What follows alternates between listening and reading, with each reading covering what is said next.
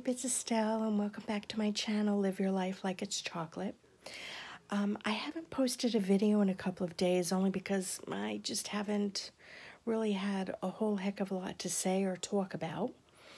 I'm really going to try and change that, because I really want to start talking about things, good things, positive things, but I also want to start getting out and exploring and posting some of those videos also to my channel. I told you in my last video that I really want to try and think outside the box and explore new things in my area and do things by myself. One of the and that's a scary thing for me, and so I need to get out and try and do that. I've been putting it off because of my fear of doing things by myself or alone. But I'm really trying to work on that really well, and I'm having a little trouble, but I'm got to work on it. It's something that I really am passionate about to do, because I really would love to be able to one day be able to go places and travel and explore and vlog those things. I mean, that is one of my things on my bucket list and my goals for this channel. But today, I'm posting not about anything specific that happened during the day. It's just today is the 2-year anniversary of my brother passing away. And although it's a sad day, but I've tried to focus today not on how my brother died or the last year or so of my brother's life and how ill he was, but I'm trying to focus on his life before then, growing up, when we were younger, his life and the friends he had in his life. My brother was never married. He didn't have any children like myself. He had a few girlfriends in his life, but nothing to the point where, let's get married tomorrow. I mean, he was engaged once, but that didn't work out. But so I wanted today to be more about the positive side of my brother's life. He was the type of person that made friends so easily, so friendly. He would see you, and let's say on a bus, and within 10 minutes he'd be talking to everybody, joking around. My brother had a really great sense of humor. I, on the other hand, am very quiet and shy and introverted, and my brother was not like that at all, at all. And I always like to tell the story that when I was born, we're 10 years apart, and when I was born, he was 10, and I like to tell the story that he ran away from home when I was born, and he ran away from home because he wanted a brother, not a sister. Sisters, yuck. And so that's the first funny thing about my brother. I mean, he was upset that I was a girl and not a boy. And as we got older, when I was 4, he was 14, so he was already a teenager, and he didn't want to have to babysit his 4-year-old bratty sister. For whatever reason, when I was younger, I cried all the time. I have no clue why, but I did. I cried a lot. And my mother used to say, Bruce, when you go outside, with your friends, take your sister with you. And he'd be like, oh, Mom, do I have to watch The Brat? That was when I was 4. That was my nickname, The Brat. Or, Mom, the brat's crying again. Or, Ma, the brat fell and she's crying. That kind of thing. When I was 9, my brother was 19. And I don't know if I should tell this story, but I will anyway. He my mother was working at the time, so was my dad. And so my mother asked me when I got home from school that day, she had put some towels on the washing machine on the dryer, if I could put them away in the closet, in the linen closet. So I did. And when I put them away, I found that my dad had a dirty magazine. And I was looking at the pictures. And this was in the early 70s. I would think it was 1971. And I remember going, "Oh, gross, what is this?" And I was like having a scream fest. And my brother comes in and goes, "What are you carrying on about?" So I showed him the magazine. And I'm like, "What is this?" Because I had no clue at 9 years old what sex was. My parents did not have the talk with me, And I didn't even, at that age, know that a vagina was a vagina. I don't think that my mother, I don't even remember what my mother called it. I don't remember. And I didn't know anything about a penis. I knew boys had separate parts from me, but I didn't know what the official biological term was. So my brother comes in and he looks at the magazine. He's like, that's just a dirty magazine. That's people having sex. And I'm like, what's sex? Because I knew sort of, but I didn't know what it entailed.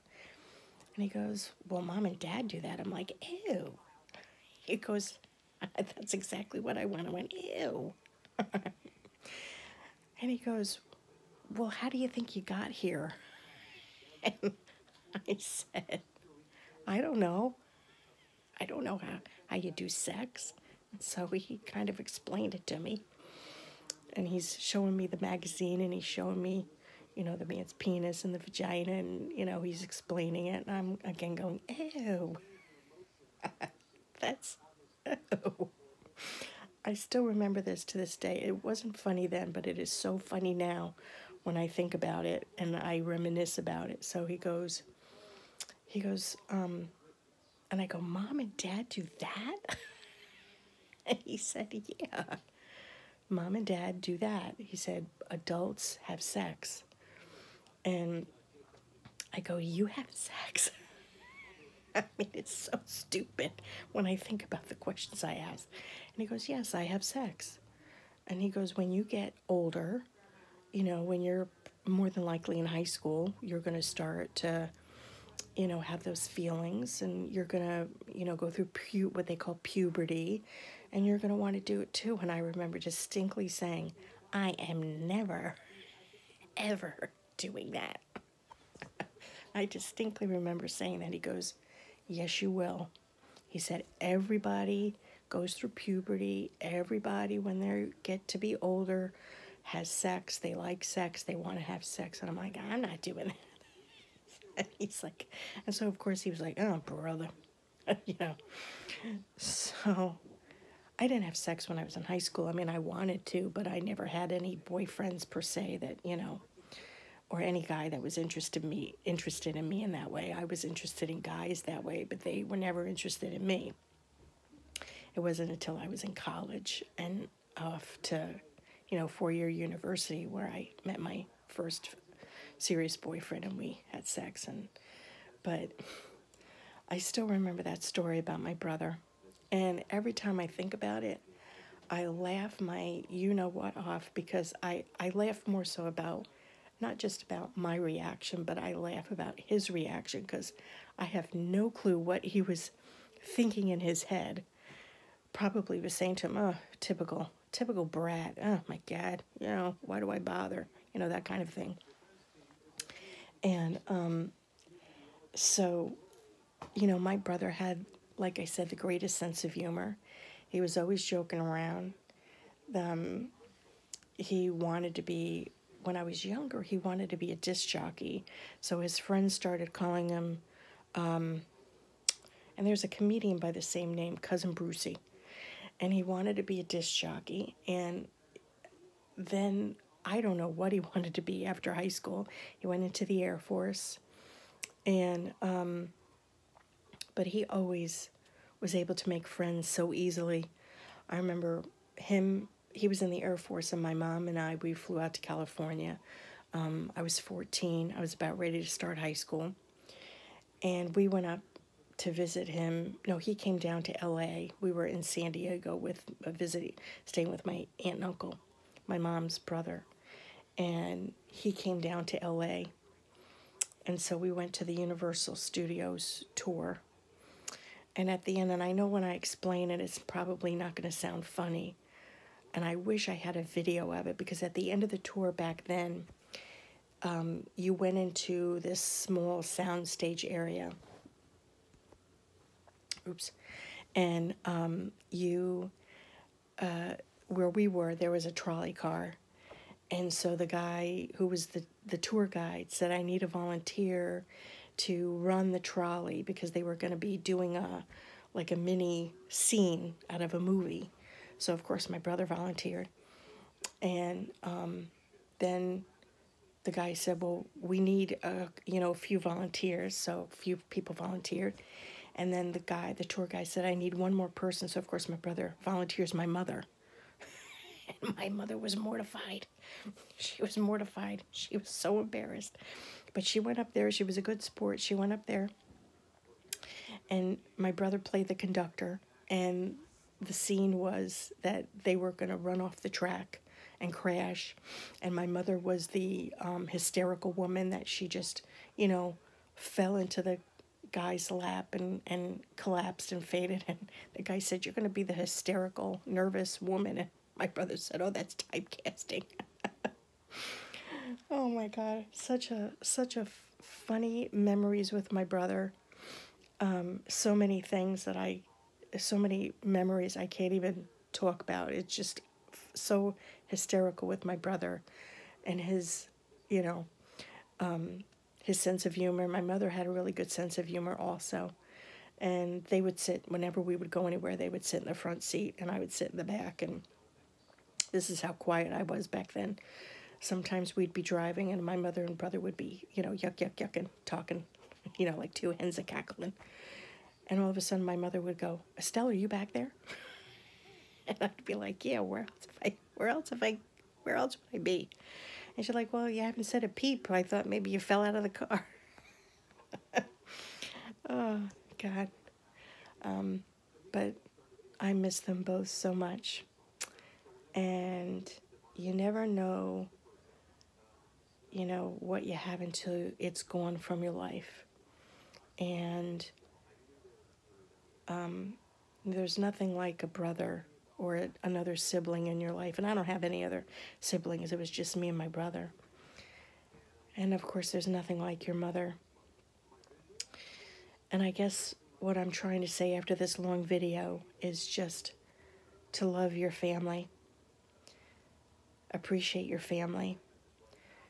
They may drive you crazy sometimes, but they're the only family you're going to ever have.